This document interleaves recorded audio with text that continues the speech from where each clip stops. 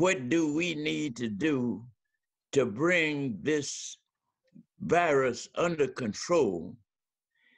And then what do we need to eliminate this virus from the lives of all human beings? Historian Timuel Black has spent a lot of time lately thinking about COVID-19.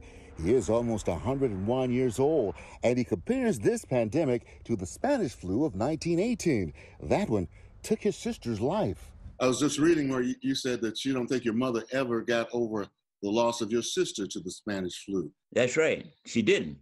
But she felt guilty that she did not protect her baby girl. But he remembers back then when families suffered, community groups stepped up to ease that pain, especially when the pain was so very widespread. Almost immediately, there was response in an organized way from a community, the NAACP and other organizations. He says that's how a lot of people learned just how dangerous the Spanish flu really was. Today, he's calling on established institutions in the neighborhoods, like churches, to take the lead in this latest fight.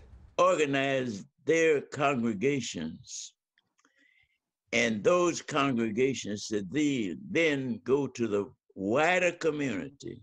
Black believes that may be the best way to reach many people who don't seem to be taking this virus seriously. Those are the people who are in the most danger, particularly poor people and people across racial and ethnic lines. Based on what you're seeing, are you optimistic? How do you feel that this thing is going to turn out? Well, I'm optimistic, as I have been throughout time. That trouble don't last always. It is an honor and a pleasure to be able to talk to you. I appreciate your time so much, Mr. Black. I hope it's been worth your time. It always is. Jose Sanders, ABC 7 Eyewitness News. Hey, if you like that video, be sure to subscribe to our ABC 7 Chicago YouTube channel.